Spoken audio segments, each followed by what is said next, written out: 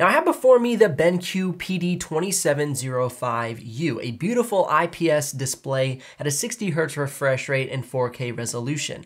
Now this thing is perfect for designers, artists, photographers, and video editors. It comes with a 99% sRGB at a delta E less than 3, and it has 99% Rec. 709 color gamut range as well. So it makes it great for both artists, designers, photographers, and video editors with a Rec. 709. If you're an Apple user, specifically on the M1 platform, then this monitor is the perfect alternative to the overly expensive 5K displays currently offered by Apple. With BenQ's Display Pilot software, you immediately have compatibility with the new Mac M1 system without having to go through a Rosetta emulation. So this is a plug and play opportunity and at a fraction of the cost. At just over $500, this is the perfect 5K Apple display alternative. And like I mentioned earlier, with a 99% sRGB and Rec. 709, plus an Adobe RGB of 86% and a DCI P3 of 79%, all at a brightness of 334 nits.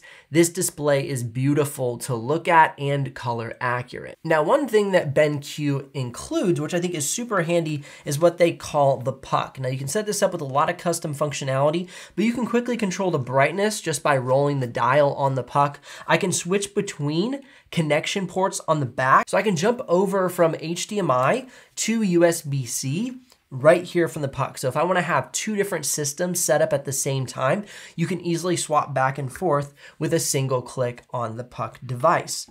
Now, the thing is, if you switch over to a device, for instance, that is 16:10 aspect ratio versus a 16:9 aspect ratio. Currently, you're looking at my desktop PC. Switching over to the USB-C on this 16:10 aspect ratio laptop, you'll notice there's some spacing on the side of the display.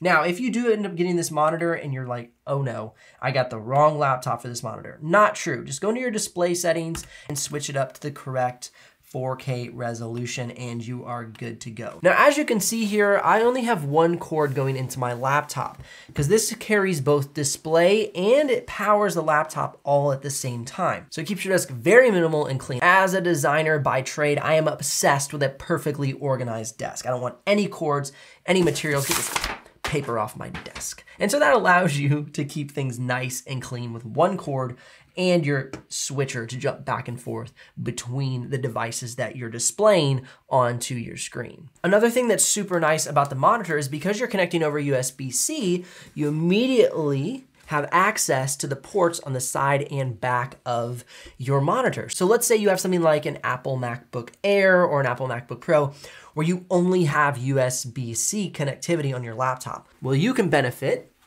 from the USB port on the side of your display. So you go ahead and plug in the USB port and you can immediately access that drive right off of the display. So not only do you have power delivery, not only do you have display, but you also have port access from the monitor.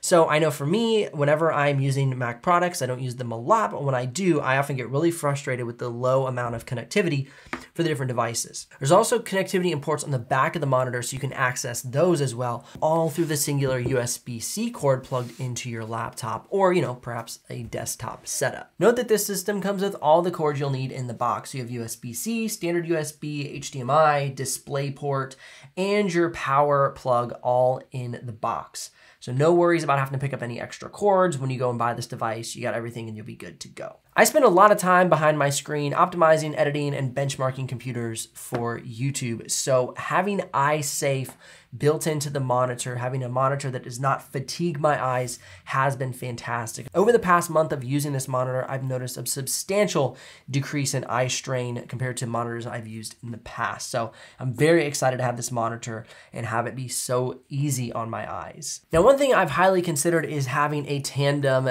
Mac and PC setup. And so with the KVM switcher, it makes that a breeze. In the past, I thought, man, I would have to get out, unplug cords, change things around. But having this puck to just toggle back and forth makes my workflow so nice going between Mac and PC. So in the past, I haven't done that because I thought, what would be the point of having a Mac on my desk setup if I can't quickly switch over to it? So this is really encouraging me to head towards that system. I love doing productivity tasks tasks on Mac rather than Windows. And so having this set up, what I'll be able to do is I'll be able to run my full editing PC, start exporting, go ahead and toggle over to say my Mac device, which will be hopefully coming in soon. And then I can just get to my productivity. And what it does is it doesn't bog down my editing PC, so I can export super fast to keep my workflow really optimized. Now this monitor does have a function where you can actually have both displays shown at the same time. I don't necessarily love this feature, and I'll show you why as it starts to pull up the two on the screen here. Really the reason would be is it kind of does this weird shrunken down size of your monitor. If you had a bigger, wider screen, say it's something like a 50-inch display or more that was really wide, it would make more sense to have your displays set up next to each other. I could see some use cases for this. Let's say if you're trying to match the color grading between two separate projects on two separate computers, maybe you would do this. Or let's say you have two benchmarks pulled up. I just don't see a lot of functionality, but I do think it is a cool feature for the niche moments when you might want to use something like this. Overall, if you're looking for a monitor with great color accuracy, great functionality, and at a fantastic price point with a reputation like BenQ, then you can't go wrong with this monitor. I really think it's a great buy, and it has so much functionality baked right in, and they're always updating that display pilot software to make sure that they're up to date on all the latest software. Specifically, like I mentioned, being able to not have to run Rosetta emulation, you can literally run right onto the M1 platform. Links in the description if you're ready to make a purchase, likes if this video has brought you some value, and subs if you don't want to miss out on the future uploads. I'll see you here in the next one.